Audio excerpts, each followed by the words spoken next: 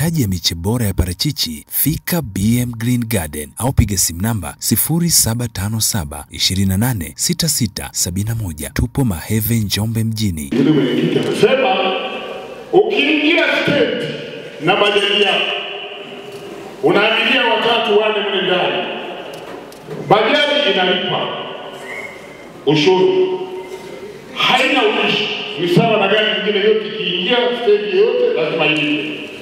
Sasa abiria kidogo ndani bila matatizo gani?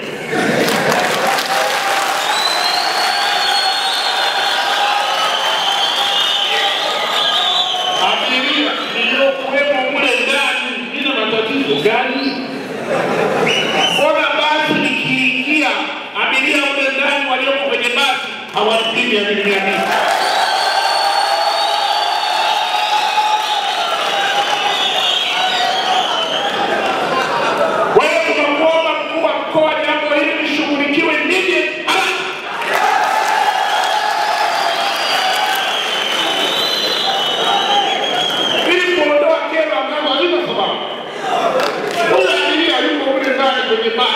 Kwenye bodaboda, kwenye basi, huyu abiria anatatiza ugali kwa abiria huyu.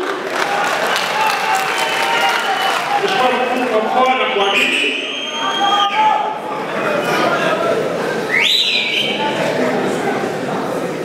Mheshimiwa mkuu na kuamini. Lakini la mwisho ingine,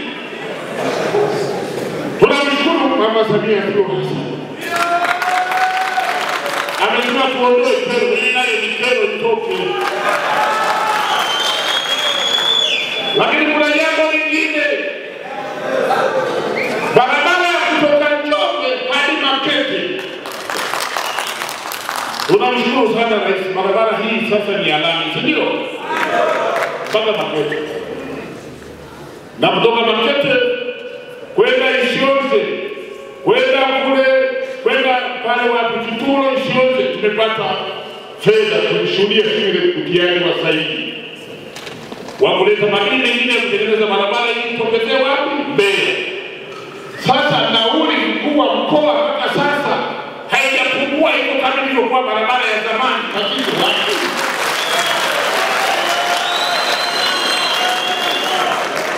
Ni watu wa mkoa hapo chini ya mkuu wa mkoa.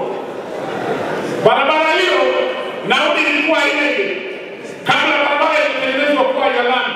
Sasa baada ya kutengeneza kwa barabara ya lami, tunataka abiria wapunguziwe bei.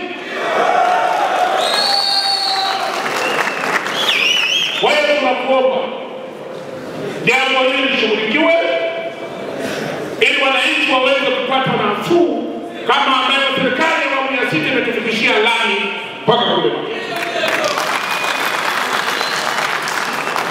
Baada ya mazungumzo haya, sasa mkuu wa mkoa uturuhusu ili sisi twende kwenye mkutano kule wa Njombe. Wasafi toka na kuja hapa kwenye mkoa, tumezungumza umuhimu wa halmashauri kubuni vyanzo vya mapato.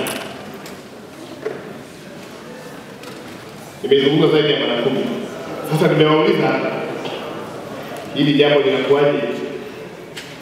Wasema wanajua abiria mtu akiwa na gari lake binafsi, wale walio ndani ya gari hawatoki. Na wauliza huyu kisa anaondoka na gari yake kwenda stendi kupata kusindikiza kupeleka mtu, amelipia gari yake binafsi. Unahitaji sasa na watu walio kwenye gari lake binafsi watoze. Huo sio ubunifu wa chanzo cha mapato.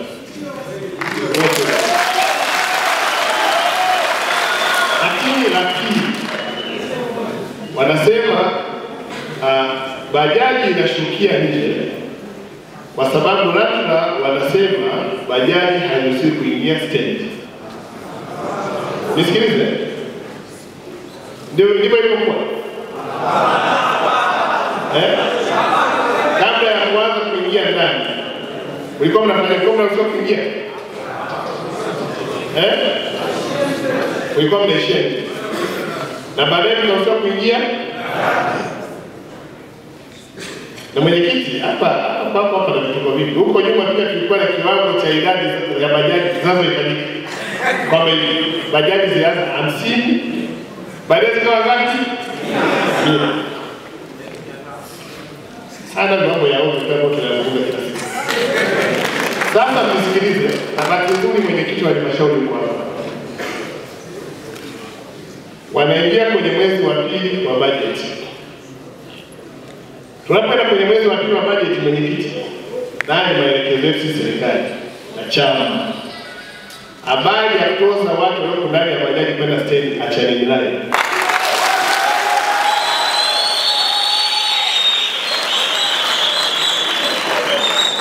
Kama ni chanzo cha mapato, ni chanzo kinachokera wananchi wako hao kwenye stendi. Kwa hiyo iingie bajaji, itoze bajaji. Na sababu hizo hizo mwenyekiti, kwani daladala anatoza abiria? Analipa gari yake kuingia, anatoka. Kwani basi anatoza abiria? Mimi kiingia na gari, kama raia na gari yangu kupokea mtu, natoza abiria? Hatuna sababu. Lakini sisi pia kama halmashauri tutafute vyanzo vingine ambavyo sio hivi ambavyo tunatupambanisha na wananchi. Hatuna sababu. Hatuna sababu. Na niombe jambo hili halmashauri tena kulifanyia mjadala. Akili nyingi, badala kutumia akili nyingi kubishana muondoe au usiondoe, tafuteni vyanzo vyenu vya mapato. Kwenye halmashauri za wenzetu wana miradi, nishawaambia kajifunzeni halmashauri zenye miradi wanaoendesha halmashauri. Si mambo ya ushuru wa choo na kuweka na abiria wa bajaji. Kwa hiyo jambo ambalo lazima ufanye kazi na mshikamano ni bebe kwenye uzito huo. Na hii habari ya bajaji ni usafiri rasmi na muwe na uhuru wa kufanya biashara zenu mnapohitaji nini kwa kuwezesha.